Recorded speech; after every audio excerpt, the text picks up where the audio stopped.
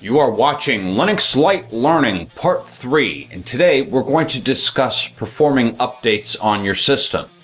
I'm also going to give you a tour of the Synaptic Package Manager, and all of that begins right now on Spatry's Cup of Linux.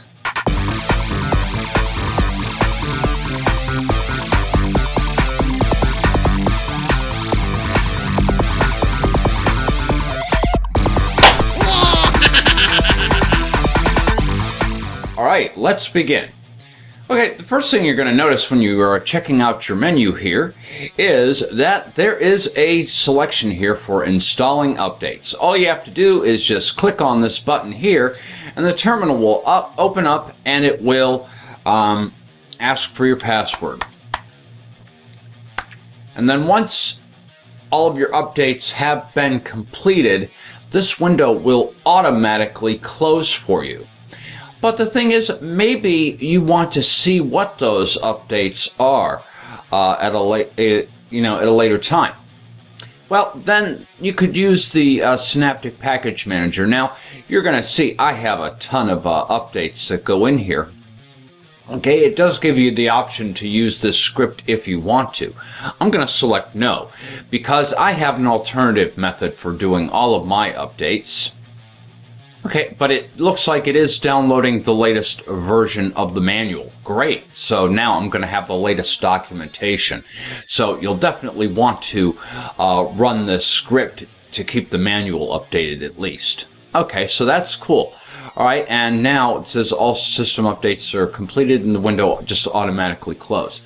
We're going to look at Synaptic though. So that would be in System Tools here. Okay, and where is it? Here it is, right here. Alright, we've got to put in our password for Synaptic. And of course it's not listed as Synaptic in the menu. That's what had me confused here. It's under System, it's under Install Remove Software. Now they do have the Install Additional Software dialogues here, and basically we'll go over these at a later time in this series. I'll actually try each one and we'll see exactly which packages each one of these installs. Okay, so now we have Synaptic Package Manager open, and what you can do here is simply just select Mark All Upgrades. And this will give you a listing of everything that is going to be installed. For instance, now I can see a little bit clearly what's going on when we update the system. For instance, I can see that I'm getting a new kernel, Linux headers, and a Linux image. And whenever you get Linux updated on your system, you know that means you're going to need to reboot after installing. So this is why I like to use this method for updating, because I can see everything clearer. Okay, so it's telling me what's going to be installed, what is going to be upgraded.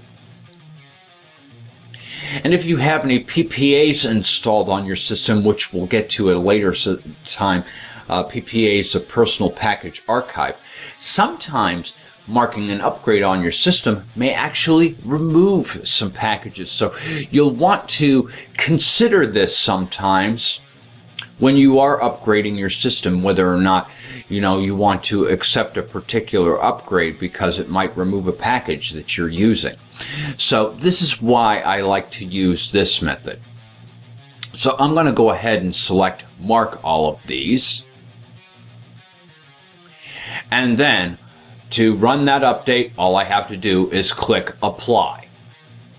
The next dialog will click Apply. Again, it's telling me that 187 megs of extra space will be used and 51.5 megs have to be downloaded. Not too shabby.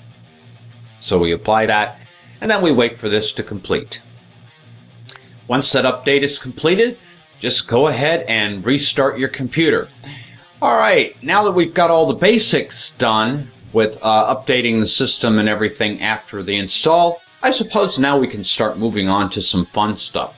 So in the next episode, I'm going to go over Whisker, which is a nice alternative menu that you can use in place of the default menu that ships with the XFCE desktop. I'll see you next time.